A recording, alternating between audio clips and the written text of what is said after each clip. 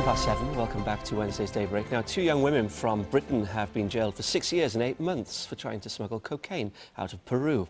Melissa Reid and Michaela McCollum were arrested when cocaine worth £1.5 million was found in their luggage. And in just a moment, we'll hear from Michaela's mother and sister for the first TV interview. But first, a reminder of the story.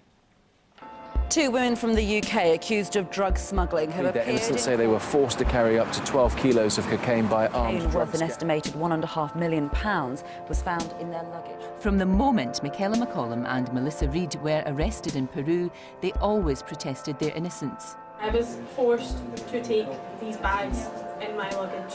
But then in September came a dramatic twist. They pled guilty, hoping they'd get a reduced jail sentence. Melissa has never been involved in any sort of trouble whatsoever. Up until a few weeks ago, they'd been held in separate cells at this notorious prison. Melissa's father visited her shortly after her arrest to celebrate her 20th birthday. Conditions are okay, and not as bad as we were led to believe. And now the girls face nearly 7 years in a Peruvian prison with little hope of returning home. Well, Michaela's sister Samantha and mother Nora join me from Belfast this morning. Nora, first of all, if I can ask you, how are you feeling this morning after this, this result, after the sentencing? How are you feeling? Well, I'm relieved that it's all over, that she has been sentenced.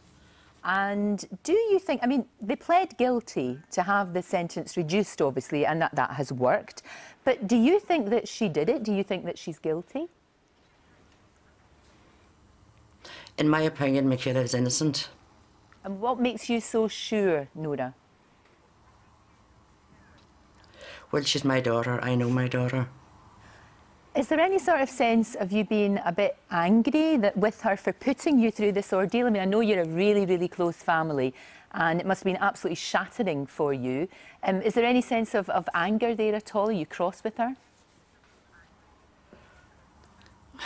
No. No. We're not cross with her. We're not cross with her, no. We fully support her. Fully support her. Because a lot of people have said that this story just simply didn't add up, and it must have been such a shock to you when you found out what had happened. Yeah, of course it was a shock to us, yes. She was meant to be in Ibiza, and then all of a sudden she was in Peru. You know? No, I can understand. As I said, you are a very, very close family, and it must have been very difficult for you. What sort of contact have you had with your daughter, Nora? Well, she phones me every day. I'll be talking on the phone to her every day. Right. What's she been able to say to you? Well, just more day-to-day stuff, what's going on there, and I tell her what's going on back home. And that must be very reassuring for you that you can actually speak to her. Does she talk about at all what conditions are like there? Because we've heard that this prison is pretty tough, you know, it's quite difficult out there. Has she been able to describe what that's been like for her? Well, it is. Like, there's cold showers, cold water, and she has to buy everything out there. Right, and how is she able to get that money? Are you able to help her with that? Yes, yeah. Yes, we send her out the money. Right. It's really, really hard for you. Samantha, you must miss your sister so much. As I said, you are a very, very close family. I believe Stephanie, your other sister's been out to see her, but, you know, not being in contact with her must be incredibly difficult. How has it been for you? I'm just devastated. I just wish I could just look after and protect her. She does seem, though, certainly from what we've witnessed, she does seem very composed, you know, remarkably in control about it all. Is that just the kind of person she is? Well, she would be very into her faith, and I think that faith has brought her and made her very strong.